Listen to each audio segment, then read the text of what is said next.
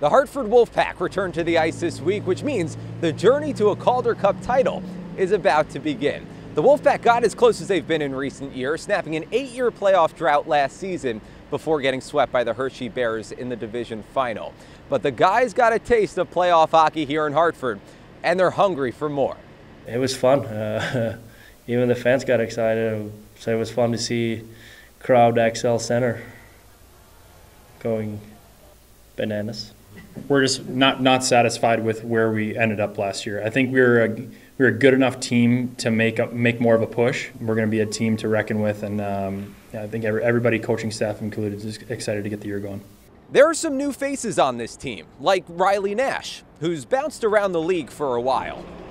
I went through a year where I played on 5 teams in 1 year, so I've already been here longer than any of those teams. So this is good continuity. Obviously, one of the older guys on the team. I was the oldest last year, which comes at you fast. It's pretty crazy. And Riley is one of several veterans on this team, many who suited up for the Wolf Pack last season.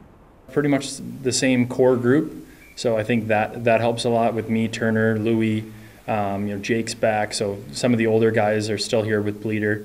So I think that helps a ton. It makes it a lot easier for the younger guys, to pick each other's brains. So with a mix of young guys and new faces, veterans and fan favorites, it takes some time to build chemistry, which the Wolf Pack try to do off the ice as well. Little games that we do outside the rink, golf, and hang out with each other. So there's a lot of little things that help us build towards the season.